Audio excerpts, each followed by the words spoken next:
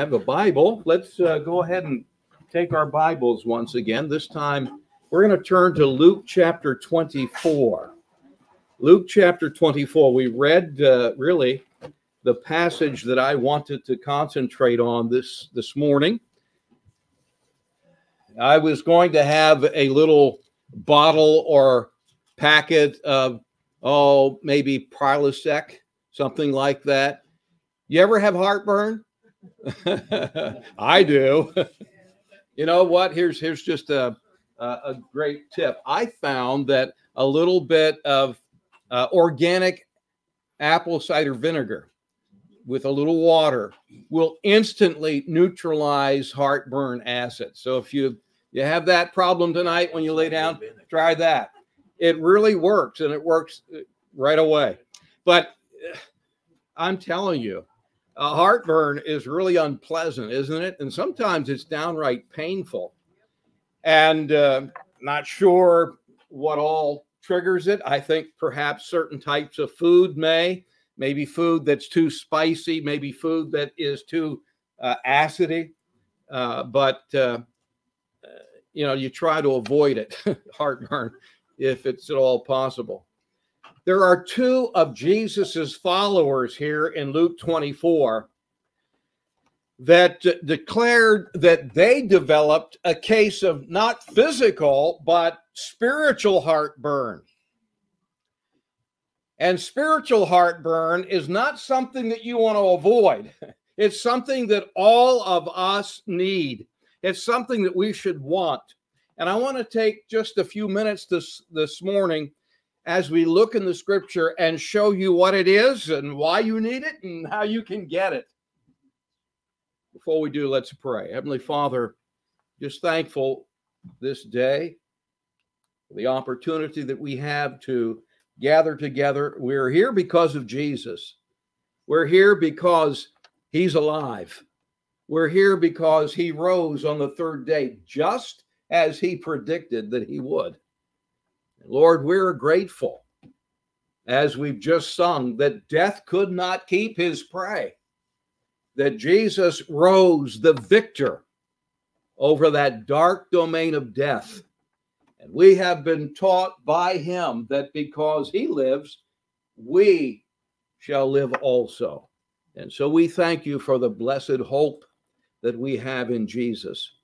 And we ask that as we look at his communication with these two disciples on that road to Emmaus this morning, that our hearts might begin to warm and even burn within us, as they said that theirs did while he talked with them. So Lord, give us holy heartburn. Give us this burning heart. Let us join the club, if you will, of the burning hearts for the Lord Jesus. How we pray that you would just make these truths something that would grab and grip us, and that you would use your truth to sanctify and transform our lives. We'll thank you in Jesus' name. Amen. So I want to begin. What is a burning heart? That's what they said in verse 32 of this 24th chapter of Luke. They said to one another after he vanished out of their sight, "Did not our heart burn within us?" So what is a burning heart? Well, I think to define that, I have to begin by defining what the heart is. And I hope all of you guys, will follow with me and will stay in tune. I believe that the human heart, as it's spoken of in the Bible, of course, isn't this organ that's beating in our chest and pumping blood. I believe the definition of the heart in the Bible is that it is the actual control center of the human personality. I think that without God's influence and impact upon our spiritual hearts, that we are naturally deceitful people, that we are bent towards desperate wickedness. That's what Jeremiah says. And in the book of Mark and chapter 7 and verse 21, listen to what Jesus himself says about the natural condition of our spiritual heart. He says, "For within, out of the heart of men, proceed evil thoughts, adulteries, fornications, murders, thefts, covetousness, wickedness, deceit," and then he uses a big word, lasciviousness, which means just unbridled lust, an evil eye, blasphemy, pride, foolishness. All these things, Jesus says, comes from within man, from the natural human heart, and defiles him. So the heart, it's your inner person. Sometimes it's called in the Bible your soul. I think that the heart and the soul are the same thing. And the soul of the person is the seat of our self-consciousness. Our soul is how you and I relate to life on this earth. Our soul is the place where we can develop relationships with each other. That's our soul life. And there are three parts to the human soul that I believe that the Holy Spirit of God is continually seeking to sanctify in the believer's life. I think that those three parts need to be sanctified because the human heart is like a garden full of weeds, and it constantly has to be weeded out. And so God, the Holy Spirit, is at work in the heart of believers constantly to pull the weeds up out of our heart that naturally grow there. The soul is made up, I said, of three parts. The first part is what the Bible sometimes calls the mind. And when the Bible talks about the mind, it's not talking about that organ in your head called the brain. The mind in the Bible is your inner man, where your thinking really resides. It's where your thoughts originate. And the mind is that part that always needs a continual renewal. It needs to be renewed. And the way that the mind is renewed is by the Holy Spirit exposing our minds to the Word of God.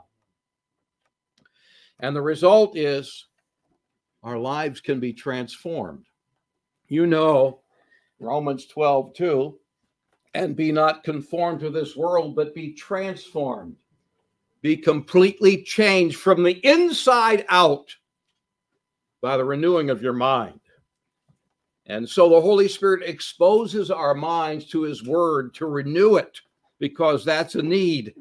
We're told in Philippians 4 that we are to think on the right things, that our mind has to be focused on things that are right, things that are pure, things that are winsome, things that are praiseworthy, things that are just. We are to think on these things. We are also told in Colossians chapter 3 that we are to set our minds on things above, not on things of this earth. Too often, the whole bulk of our thinking is wrapped up in things on this earth, but we are to set our affection, literally our minds, on things above. And so the soul is made up of the mind, and the Holy Spirit is constantly seeking to sanctify our mind, our thinking. And then the soul also refers, or the heart, the soul refers not only to the mind or our thinking, but to our affections. You say, well, what are our affections? Your affections encompasses everything that affects you. Your emotions are part of that, but your preferences, your desires, your aspirations, your purposes, your aim, your goal, all that pertains to that inner self life are your affections. And instead of seeking to please yourself, the Holy Spirit is seeking to put within you, to give you a desire to please God. Jesus says, but seek first, not your own things, but the things that pertain to the Lord, him, his kingdom. And Paul says, if you are saved, you're risen with Christ. And if you are risen with Christ, and he's talking a spiritual resurrection, you've been raised out of spiritual death. You are now spiritually alive. If you have been risen with Christ, he says, seek those things which are above. Seek those things which are above. He tells us that we are not to be covetous. We are not to be covetous, but we are to be content with such things that we have. And Paul tells us in Philippians chapter 4 and verse 11 that we need to learn to be content. That contentment is something that the Spirit of God is constantly seeking to teach people. To be content with your current circumstances. To be content with whatever situation you're facing. That's the work of the Holy Spirit in our soul, in our heart, in that area called the affections. He's seeking to bring contentment there. And the third part of the heart or the soul is not just the mind, our thinking, not just our affections, but also our will. And your will, that part of the heart, is the place where all your decisions and all your choices are made. And you've made a lot of them just in this past week. All of our choices and decisions are part of that heart called the will. And as God imagers, which we are created to be, we're God imagers, we possess the ability to make moral choices. We can choose right or we can choose wrong. And the Holy Spirit is continually appealing to our human will. He's appealing to our will, and he is seeking to get us to choose to please God instead of pleasing ourselves. And really, that's the only choice. There's only two choices in life. Your will, your heart can either choose to please God or to please yourself. And so the Holy Spirit is at work. In fact, he tells us Jesus tells us in Mark chapter 8 how futile it is to please ourselves. For he says in Mark 8:35, whoever will try to spare himself will lose, but whoever does not seek to spare his life for the gospel's sake, for Jesus' sake, will actually save his life.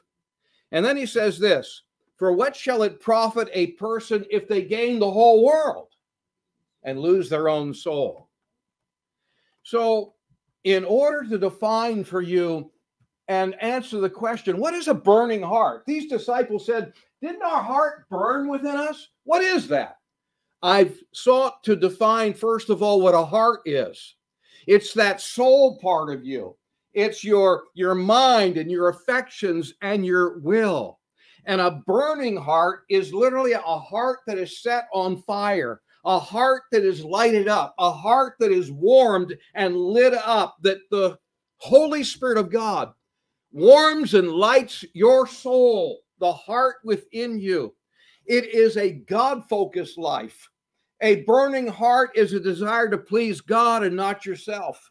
A burning heart is to be moved by God to do his will. And that is holy heartburn. And that's what I want for myself. And that's what I want for all of you as well. So that's what a burning heart is. So let me answer a second question this morning as we think about this. Why do you need a burning heart? If that's what it is, okay, why do I need one? Well, I think it's pretty obvious, just in the definition of this. But you need one because without God stirring deep within you Your spiritual heart condition naturally is that our hearts are icy cold. Our hearts are lazy and lethargic toward God. There is no flame in the human heart without the Holy Spirit kindling it and stoking it.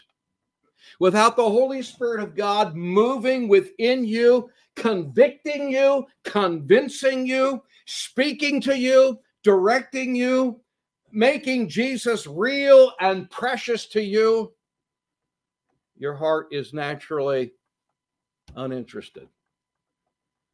And your response to God's work in you is very simple. You need to be cooperative. You need to cooperate with the work that he's doing. You need to cooperate and respond to his voice within. You know, the Bible says that God speaks to us in a still small voice. Have you experienced that? Or you just know that this is God speaking to me. This is the Spirit of God dealing with me. He speaks to us in a still small voice, and it's our responsibility to cooperate with him when we hear that. Which leads me to answer the final question I want to share with you from this text. And so go back to Luke 24 and the 32nd verse. Look at that verse again with me, because Jesus had just blessed and broke bread with them. And at that moment, as he distributed or gave that bread to them, it says that their eyes were opened and he allowed them to recognize who he was. And at that very instant, he disappeared. He vanished. He wasn't at the table anymore. And their response is verse 32. They said to one another, "Did not our heart burn within us while he talked with us by the way, and while he opened to us the scriptures?" Here is the answer to the question, how do you get a burning heart? If I need it, if it's so necessary, well, how does that happen? You open your heart to Jesus, and he will feed the flame that the Holy Spirit kindles within you. It really requires that you determine that you're going to spend time with Jesus. You remember the story of Mary and her sister Martha? When Jesus stopped by their home there in the village of Bethany, and how that Martha was busy preparing a meal for Jesus, but Mary took the time to set aside and sit, it says, at Jesus' feet and listen to him as he taught spiritual truth. You remember her sister Martha, who was so involved in preparing this delicious meal for Jesus. She had a good intention. She comes to Jesus and she complains and grumbles and murmurs against her sister and said, you know, it's not fair that I'm doing all this work and here she is just sitting at your feet. Tell her to come help. You remember how Jesus gently rebuked Martha? He said, Martha, you're troubled about many things. But really, let me tell you, there's only one thing that really is necessary, and it's not a meal. There's only one thing that is needful, Jesus tells her. And that one needful thing, Mary has chosen that. And that's the better part. That's the needful thing, and that's the best thing. And Mary has chosen the better part. Here she is sitting and listening to the spiritual truth that I'm seeking to communicate. I'm convinced the most important ingredient in every Christian life is sitting at Jesus' feet in a spiritual sense. Spending time with Jesus. Being with him in various ways. Obviously, time alone with him, but in other venues as well, where Jesus really is present. And yet, sadly, I have to admit, I think that one needful thing is the one missing thing in many Christian lives. Well, how do you get a burning heart? Look at verse 15 for a moment. you have two of Jesus's followers, and they're walking home from Jerusalem to Emmaus, which was about a 7-mile trip. And it says in verse 15, as these two followers of Jesus were talking together and trying to piece together all that had happened over the last few days in Jerusalem, especially concerning Jesus, it says, verse 15, second part of it, Jesus himself drew near and went with them. Jesus himself drew near and went with them. In verse 32, it says, he was with us by the way. One of the first important parts of getting a burning heart is really symbolized in this, and that is you have to walk with Jesus. He's got to walk with you. You must walk with Jesus. Jesus himself drew near. He went with them by the way. By the way. That is the way that they were traveling. You know, your life is a journey. And it's going to end someday. You're going to come to the end of the journey someday. Make sure that on your life journey that you're traveling together with Jesus. That Jesus is walking with you, that you are walking with him on this journey of life. Now, I want you to note in verse 15 who it was that initiated this walk with Jesus. It wasn't them, it was him. I want you to understand that when it comes to who initiates walking with the Lord, it's Jesus that takes the first step to connect with these followers because he knows that they need him and he cares about them. Understand that there are times perhaps that you have not even realized that what is going on in your daily life is that Jesus is trying to connect with you.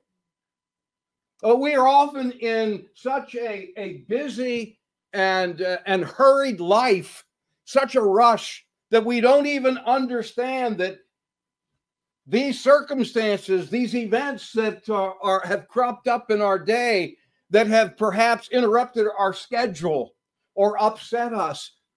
It's Jesus. He's trying to walk with you. He is trying to initiate a walk with you. He wants a relationship with you. He doesn't just want a relationship. He wants a close walk with you. He wants a close fellowship with you. Jesus, he initiates this. He wants to rescue you. You know, perhaps you've fallen into sin. He wants to rescue you from that sin that you have fallen into. He wants to pick you out of that pit of miry clay. If you've never been saved, Jesus wants to rescue you. He wants to pull you out of sin. He wants to forgive your sin. He wants to walk with you through the remainder of your life. If you're going through some trouble or difficulty or sorrow or grief, Jesus wants to walk with you. That's what all of this is about. You know, when things take place and things are perhaps are difficult or disagreeable or upsetting to us, perhaps we should understand this is Jesus trying to get us to walk with him. This is him initiating a walk with us. He wants that. He desires that. Jesus wants to travel with you. He wants to journey with you through your whole life. He wants to be with you, and he wants you to be with him. So he initiates it. But guess what? As often is the case, he initiates, but people don't always cooperate. And that's the other part of walking with him. Yes, Jesus initiates this walk, but you have to cooperate. It doesn't mean that because he initiates it, that there's nothing for you to do, that you take no initiative at all. Not at all. Well, that's not what it means. You have to respond to his initiation by cooperating with Jesus, by welcoming him into your life for constant fellowship through each day. There should never be a day nor even a moment that you don't realize you need Jesus. You need to walk with him every moment of every day. There has to be that cooperation. Secondly, how can you get this burning heart? Walk with Jesus. But look at what else they say in verse 32. As he disappeared, did not our heart burn within us while he talked with us?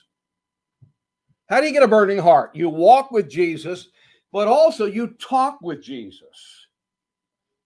They said he talked with us. He used his words to share his thoughts, his knowledge, his feelings with them. There has to be that talk with Jesus. Give him an opportunity to communicate. Jesus enters the followers' conversation there in that 15th verse, and the passage that follows up, and he brings light to their ignorance. He brings knowledge and understanding to them, and by doing so, he gives them comfort. He gives them encouragement. He gives them hope. Did you know Jesus has always wanted to communicate with you? He's always wanted to communicate with you. He always wants to speak with you. And the best way that he does that is through the Bible. The best way that Jesus communicates with people is through this book that we call the Word of God, the Bible. So if you ignore the Bible, if you never read the Bible, if you don't open the Bible and look to hear the voice of Jesus communicating with you, he'll not talk to you.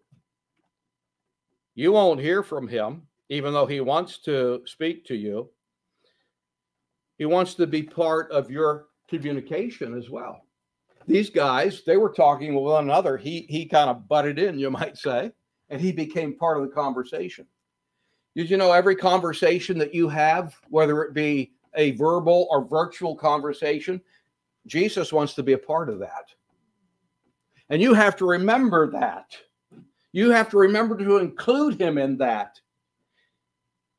To talk with Jesus is the way in which you can have your heart burn within you.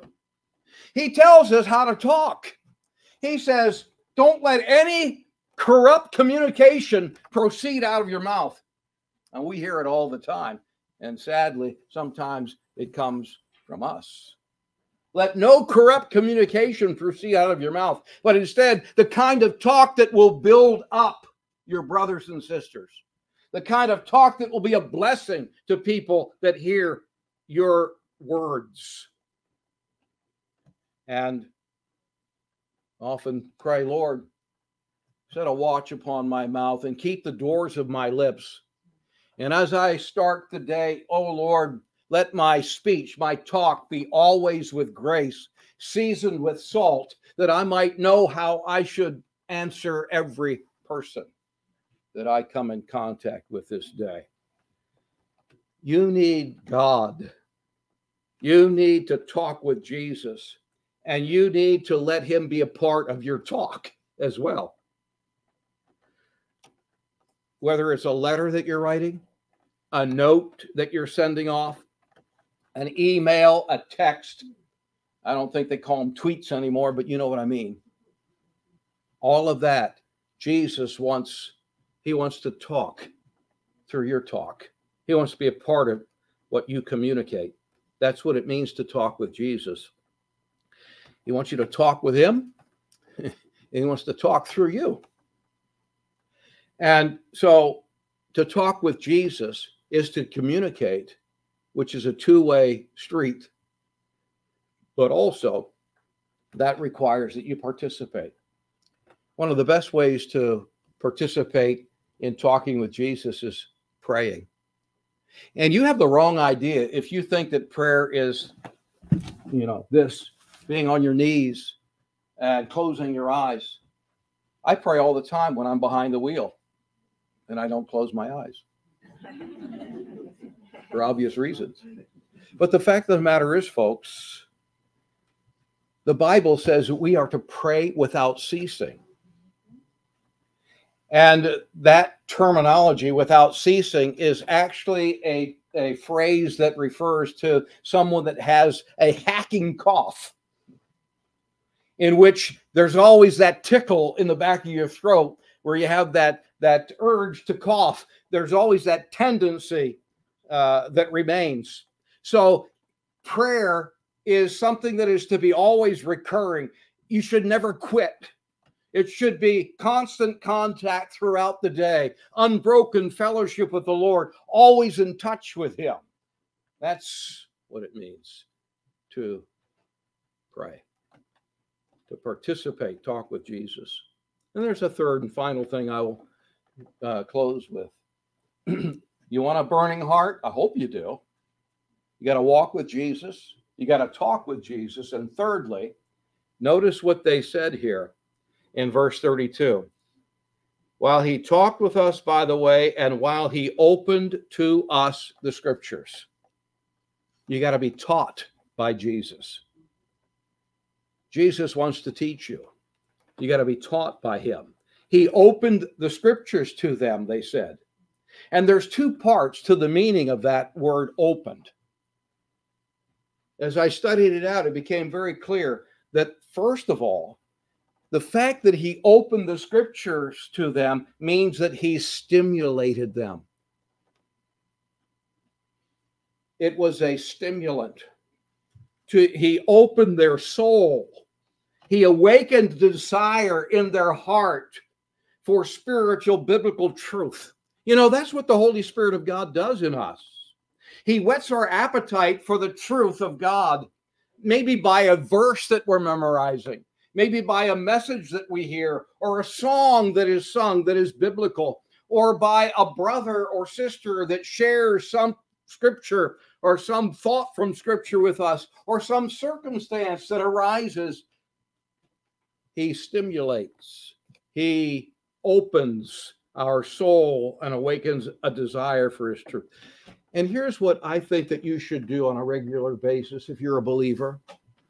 Maybe you do this already, but I do this on a daily basis. I ask God to give me a deeper spiritual hunger for him and for his word. Have you ever asked God to make you hungry for his word, to make you hungry for fellowship with him? If you really mean that, guess what? He'll answer. He'll do it. And so ask him to stimulate. Ask him to stir with you the deepest hunger that you could have, a craving for him and his word. But being taught by Jesus is not only to stimulate, but it also means to illuminate. He opened their minds. That is, he opened their mind by a clear explanation, bringing a thorough and a complete understanding to them. Reminds me of 1 Corinthians chapter 2, which is a wonderful insight into what we're saying, how the Holy Spirit of God turns the lights on in our mind, in our thinking. He says in 1 Corinthians 2 in verse 10, but God hath revealed them unto us by his Spirit. Revealed them. What's them? Spiritual truths. God reveals spiritual truths to his people by the Holy Spirit. For the Spirit of God searcheth all things, searches the deep things of God. For what man knows the things of the man, save the spirit of man which is in him? That's what I was telling you a moment ago. When I talked about that part of human beings, the soul, We can relate to one another out of our soul. And that's what he's saying in that 10th verse or 11th verse of 1 Corinthians 2. Because I'm a human being, I can relate to you as a human being. Because I'm a human being, I can understand you and your human needs. But then he says this, even so, the things of God knows no man, but the Spirit of God. Now we have received not the spirit of the world, but the Spirit which is of God, that we might know the things that are freely given to us of God. You know, God wants to freely reveal things to you. He doesn't want to hold back truth from you. He wants to open the scriptures. He wants to open truth up to you. He wants to give you spiritual insight like you've never had before. You talk about expanding your mind. This is far beyond any trip that people would take on drugs. He will expand your understanding if you'll let him. The Spirit of God lives in the believer and is able to expand our understanding. Look, if I had a book that was really important to me and I didn't understand a portion of that book, but I could track down the author, or maybe I was a friend of the author, and I could say, hey, you know, on page so-and-so on this line, what did you mean by that? Oh, that's not how I took it. That's what you mean. All right. Well, did you know that you have the author of this book, the Spirit of God, in your human spirit? And when you get stuck, you need to ask him, Lord, what did you mean by that? And if you really are willing to be taught by him, he'll illuminate your mind. And he says, things which we speak not in words or by man's wisdom, but which the Holy Spirit teaches. The natural man can't understand this truth, but we can because we have the Spirit in us. This is holy heartburn here.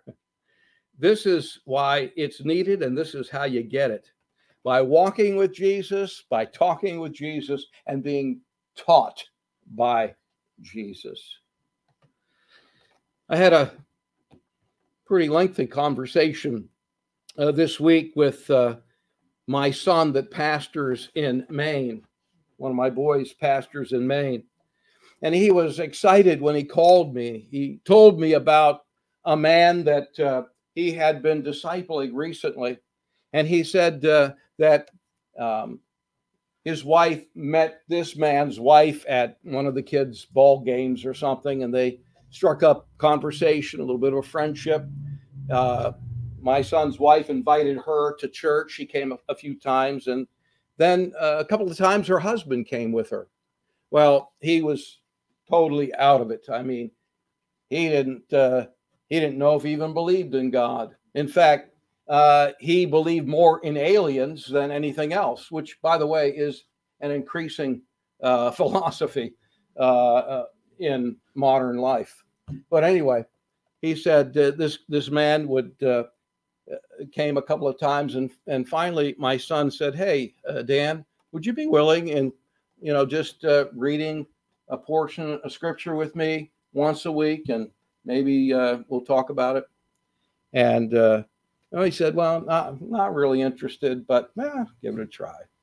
So my son was led to a little 8-lesson study in, I think it was the Gospel of Mark, and just 8 lessons and then just 4 questions after each lesson. And what they would do, he'd come and they would just, my son would read half of the passage, and then this other man, he would read the second half of the passage, and then they just discuss the question. He said, he said the first half of the whole time, he was just venting on me.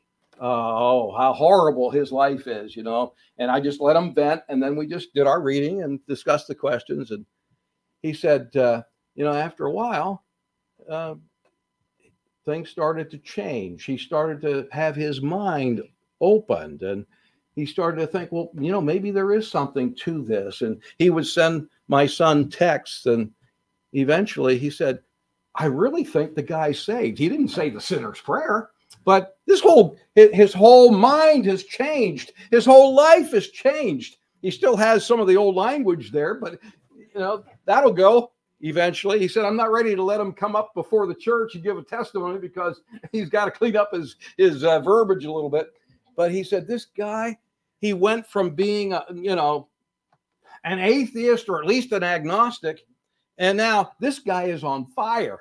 He said he went to an AA meeting and he stood up and gave his testimony of how he found his higher power in the Lord Jesus Christ. And he picked up one of the guys and brought him home to where he was staying and witnessed to him the whole car ride home.